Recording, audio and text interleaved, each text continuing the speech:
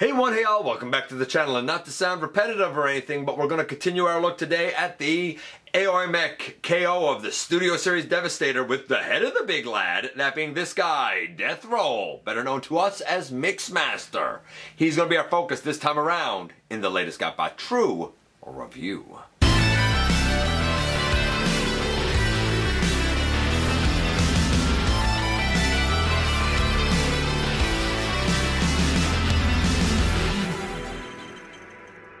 Hey one, hey all, welcome back to the channel. I'm your host, your most humble of hosts, Dennis Moulton, aka GotBot. As always, man, please like, comment, share, of course, subscribe, and while you're at it, light 'em up, baby. And hit that notification bell, please. It helps me out a ton, and it lets you know when content of all sorts goes up here on the channel. Check out Machinery of Man, The Everything Factor, all the groups that I'm either a mod or an admin for, as well as all my social media links. All that's in the description down below. Also in the description down below, and if you're in a position to help the channel to grow, you can use the donate link. Check us out on Patreon. See what we offer to you through Teespring. A lot of lines there. Or, of course, you can hit the join button right here on YouTube to become a channel member. And this is Aoyi Mech's, I don't know why it says D&D, Aoyi Mech's take on, I don't even know if I'm saying Aoyi Mech right, Mixmaster. What a peculiar oddity. What a wild, peculiar oddity. Weird look. Weirder robot. Strange even combined. I have no idea how the combined mode attaches to anything. Not a clue. It's a lot of weirdness to unpack here, so without any further ado, let's head over to the table and take a closer look at this guy. And I'm starting to feel like a broken record, but we are indeed continuing on with our look at the Aoyi Mech KO of the Studio Series Devastator team members. Again, this one is branded as D&D for whatever weird reason. I don't know. This, of course, is Mixmaster, and boy, oh boy, he's kind of wild, I'm not going to lie. And I wouldn't necessarily say that he is exactly spot on to the actual one. There are a few little differences here. We'll talk about it as we go, but before we get to him, we got to look at this packaging first. And our boy is named Death Roll. Kind of a cool name. You can see a picture of him in robot mode there on the front. The sides are really kind of nothing, and same thing on the back. It's pretty basic of a box. And here's our boy. We have no accessories that came with this guy. We also don't have any instructions, so this is going to be fun. I feel like the gray that's used here might be slightly lighter than the gray of the official. Maybe. And besides that, there's I'm going to say, I think it's a slight mold difference. Down on the bottom part of the barrel, I think on the official there is a round peg and a peg hole. That is absent here. It's not on this. I don't know how much of a difference it makes, but this is still quite solid. So, I mean, you know, it is what it is. Of course, we're going to go to the combined mode, or what I believe to be the combined mode first, and then we'll go to the robot mode so that we can do all the scores and whatnot. We've already looked at 4 members, both of the legs and the 2 torso pieces. So the series is kind of plugging along. This is the 5th member of, I believe, 8. Rolls great, honestly. Now the front of this is a parts forming piece. If you don't like that, then you're probably not going to like this guy. From what I've heard, from what I've seen, it seems like the front of this on the official comes off a lot easier than it is on the KO. I'm going to attempt now to take it off. And I don't want to cut away because I want you to see just how challenging it is on the KO. This whole front grille piece can come off on the KO. I don't know if it does on the actual, so I'm going to attempt. This there. Like, it's not. I feel like what I've seen, it comes off a lot easier on the, I don't know, like the official version. Nevertheless, here it is. Normally I've ripped this front grate off, but I didn't this time, so hey, go me. Maybe I'm getting better. Then I always bring these out to the side, and I'll sort of leave them for now because we're going to have to deal with that shortly, I guess. You'll also notice I didn't compare him to the Combiner Wars Mixmaster or anything yet. We will compare this set to the Combiner Wars Constructicons in vehicle and in robot mode, and we're going to compare both Devastators once we get to the finale of this. We lift up this cab section, and we bring out these pieces inside, and we bring out the front of Devastator's head, and we bring up, if I can do it, yeah, that red piece and this red piece. We close this down, and these are ears? I don't know what we call it. And then we bring this back, and there's Devastator's mug looking at you right there. There's a fan mode where you can put the legs of Mixmaster down and have him standing up. With Devastator's head, it looks goofy. I'm not showing it, but you can do it. Then we deal with, and I think I can put these stacks back up now if I'm not mistaken. Then we deal with kind of back here, and I believe we, yeah, split this and open it out and open, if I can do it, open it out. Whew. Okay, I'm going to readjust things because now the guy's kind of splaying out here a bit, and we'll kind of continue with his legs. I'm just gonna, give me a moment to readjust. Okay, so we're gonna deal with the legs. You may notice that I split the drum here and the drum over here. It's just easier to do it now than later. Then we come to the bottom down here. Actually, I should have had this already done. And we bring these two pieces down. And again, being back here, we take this leg and we do that with it. We take this leg and we do that with it. And we angle that down thusly. So yeah, the legs look like they're in a bit of a weird-ish shape. We take the hands and bring them down. And we take this hand and bring it down. We fold in that piece. I don't know if you can see it. I hope you can see it because it's not the easiest thing in the world to show. And we bring that. Then we, now, actually I am going to close in right here because this is different on the KO than on the official. Okay, so with the drum, we pick it up and then this piece should be able to come up. Now, around right here, if I'm not mistaken, there is on the official a peg down here and a little port molded in right here. It's not on this one. I don't know what kind of a difference it makes. So we fold that in and then we fold that out and then we bring this down. On the other side, we're going to do the exact same thing with this piece. We're going to fold it in and then fold it out here and then bring this down. And then we're going to close the arm in. And when we close the arm in, both arms, using the top part of the drum, they will lock into each other. The bottom part will not lock into each other, so that it looks like this. Oops, before I close them in, I did want to explain something. There are two circular holes right there in the black. The top one, I believe, is the one we use for truck mode, and I think the bottom one is the one we use for combined mode here, or vice versa. I'm not sure. I actually need to close both arms in and see which one of these holes goes over this peg here, and same with this peg over here, but they do lock together as well.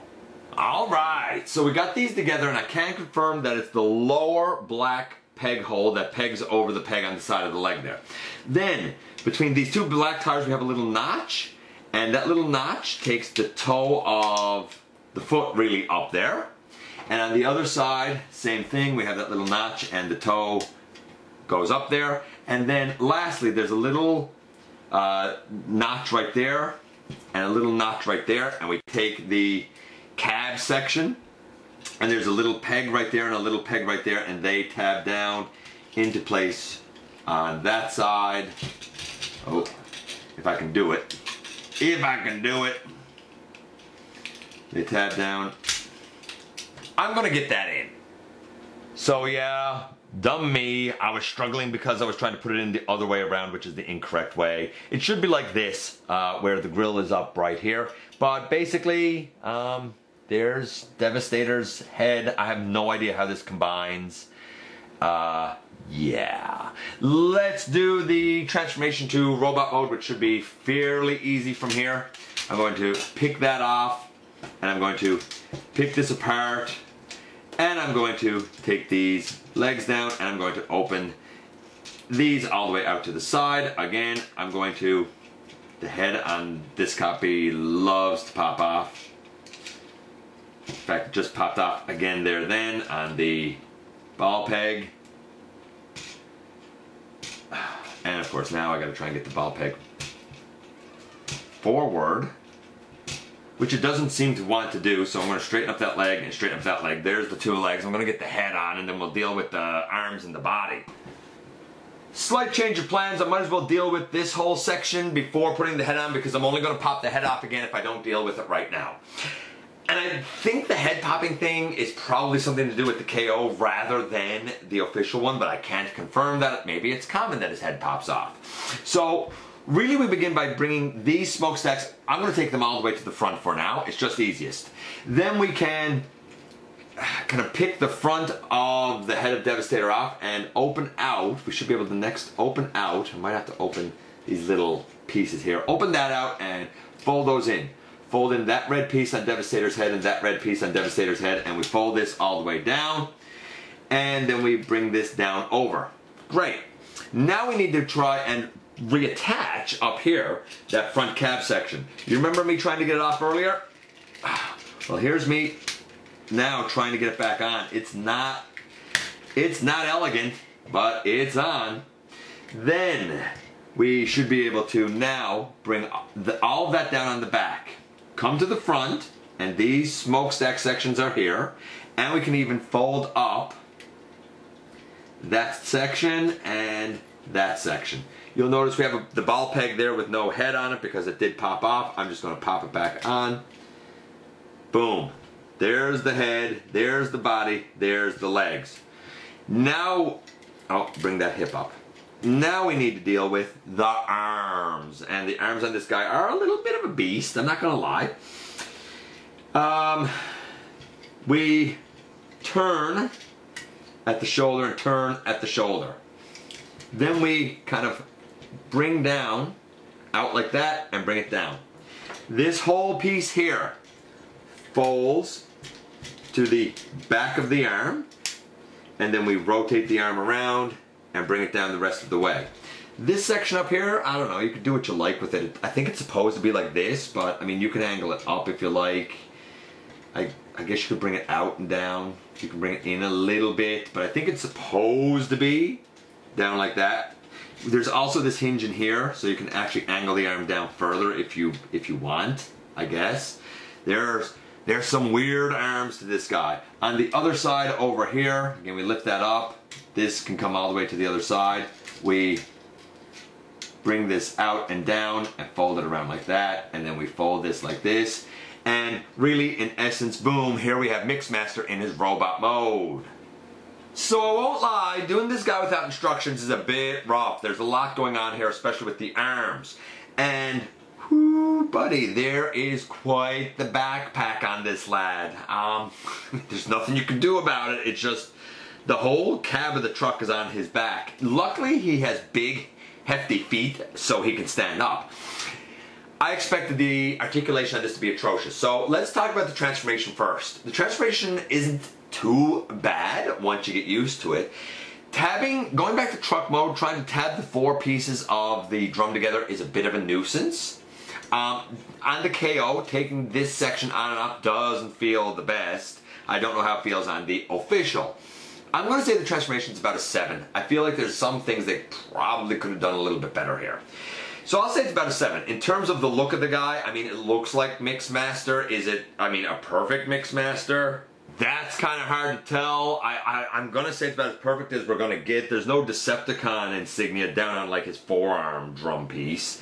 If you want, I mean, you could bring the arms down more like that if you're so inclined. That's up to you. I'm going to say that the look of the guy, for being the weirdo that Mixmaster is supposed to be, is easy a 9. And then we get to the articulation. This is what surprised me. That in Devastator mode, the mouth opens and closes. That's fine. Here, the head can kind of look left and right, but it's a little awkward the way it's doing it. It can look way up and down. I do think the ball joint should have been a little bit deeper on the guy. The shoulders can go out or all the way out. These go up all the way. So like, good articulation there. By rights, this is the shoulder. It can go all the way around. You can use this hinge in here, and that gives you a butterfly as well. Bicep swivel, elbow to easy 90 degrees but down. The hands are just this. No rotation or anything, so they're stuck in this like gorilla arm type of pose. No waist? No waist. So no wrist articulation, no waist, no ankles. Leg forward, leg back, thigh swivel, knee. So, I don't know, no ankle, no waist, no wrist. Little bit disappointing. I'm going to say the articulation for the guy is, again, it's about a 7. It's not stellar. He's interesting, but I feel like there's more that they could have done here to make this guy stand out. A 9 for the look, a 7 for the transformation, a 7 for the articulation. Overall, the guy's about a 7.75. That being said, while the scores aren't stellar, there is definitely something charming and enjoyable about this guy. As a matter of fact, he's one of the ones that I've actually had the most fun with in flipping him between modes. And I really can't tell you why, because the objective scores really put him at exceedingly average. But enjoyability factor, at least for me, I put the guy, you know, officially he's a 7.75, but personally, I tend to put the guy at about a 9. I just think he's playing fun. And I actually think his alt mode is more Mixmaster accurate than, say, the Combiner Wars one. Take that for what you will. And here we are, and here he is, and there's absolutely nothing here normal. Like, there's everything here is weird. I do kind of like the transformation. I'm surprised at how well it splays out. Even though I don't like the parts forming piece. I really, really don't like that. I'm uncomfortable with that piece. Otherwise, I think it's all right. The articulation lacking in the areas it does is a real bummer. I wish he had a waist. I wish that at least had a wrist. And maybe the actual one does. I mean, again, I can only go on the KO, right? Maybe the actual one does have a wrist. Maybe that's a KO thing. Maybe the actual one does have a waist. Maybe that's a KO thing. I feel like there's no reason why this couldn't have... Oh man, no waist. I feel like there's no reason why this guy couldn't have had a waist. I feel like that could have been a thing. The head popping off, like there's just niggling little nuisance things with this guy. It's not bad. He's actually fun. He's interesting. He's wild. He's weird. He's wacky. I like him. It's just niggling little things that keep this guy from really being kind of a stellar version of Mixmaster. Starscream wife saw this and her reaction was, I don't like it. But I think that was because he looks so alien, outlandishly weird and wacky, and I think when I showed it to her, I had him looking like this. It'd be nice if something better was done with the whole backpack thing. I don't know. I feel like, and I've said this before, I feel like the vehicle mode is his strongest mode. It's definitely kind of quintessential for Mixmaster. It's the cement mixer version that we all know and love.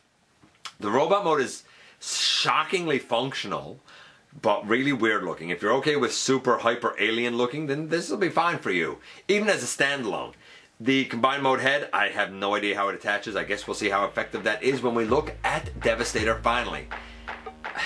Officially speaking, kind of middle of the road. Personally speaking, I like him. He's a weirdo, and that sits well with me. Let me know what you think about Mixmaster. I appreciate you guys coming by, giving me some of your extremely valuable time. I do know, man, how important it is to you. If you're in a position to help the channel to grow, you can use the donate link. Check us out on Patreon and see what we offer to you through Teespring, or of course hit the join button right here on YouTube. Become a channel member. Don't forget that somehow, some way, each and every single day, you right there, you do make a difference, and I look forward to the next time that you and I get together to have another visit.